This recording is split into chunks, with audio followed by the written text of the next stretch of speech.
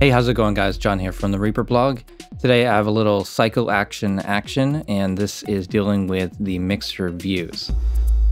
So if we go over to the master track, there are these three toggles here: show sends when size permits, show effects inserts when size permits, and show effects parameters when size permits. And I noticed that if you have all of these off, like this, you can get a large fader view. So I think that's a pretty useful thing to have. Now, getting back to my normal view, I don't want to have to go through the menu, right-clicking on the master track and getting back to my normal view.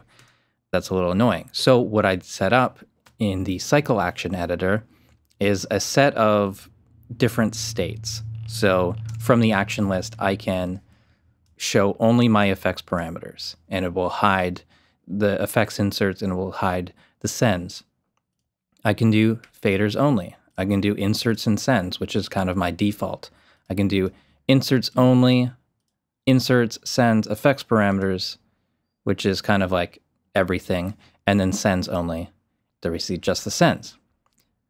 That's the first thing that I had to set up. And don't worry, this is stuff that I can share with you, and it will be in the Reaper blog newsletter subscribers download, and also for my patrons. So this will be easier for you to install and use if you find this interesting.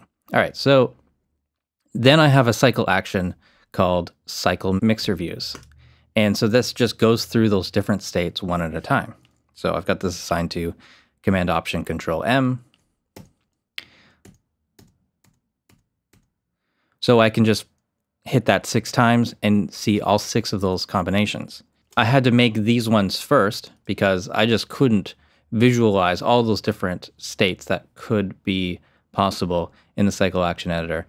Let's just look at one of the first ones, the mixer view fader only.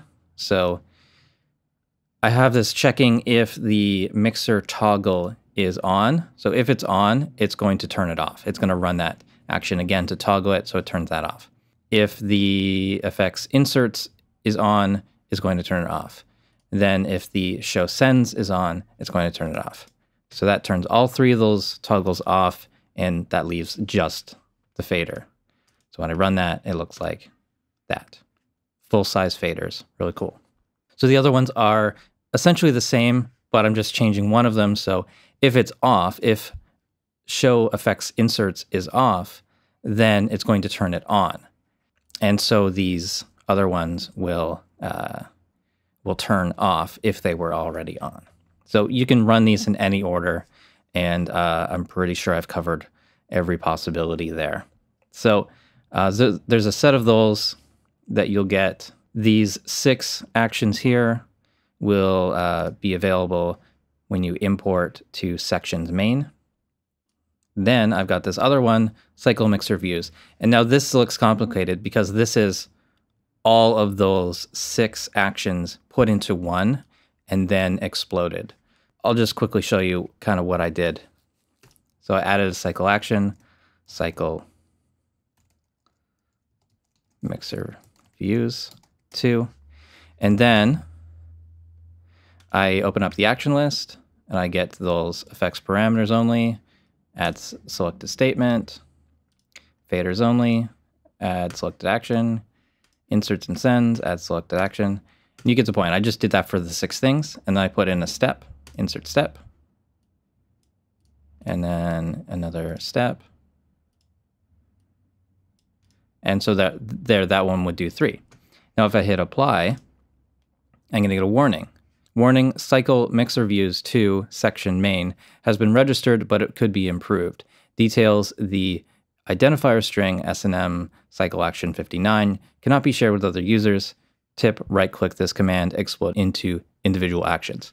So it's going to give you a warning if you try to use a cycle action inside of another cycle action. I mean, it's fine if you want to use it on your own system, but because I want to share it with you guys, got to explode those. And I don't think I've shown this aspect in any other video I've made. So right-click, explode into individual actions, and this will work with both custom actions and cycle actions. So if we explode, that puts all of those individual steps replacing the cycle action in here. Yeah, so as long as there's a step between, each time you hit that keyboard shortcut, it's going to run the next chunk of code. I think this is a really useful thing. I haven't seen anyone else do it yet, so I thought it'd be a good thing to talk about, a good thing to share with you guys. And so that's it for this video. Hope you've enjoyed it. Hope you've learned something.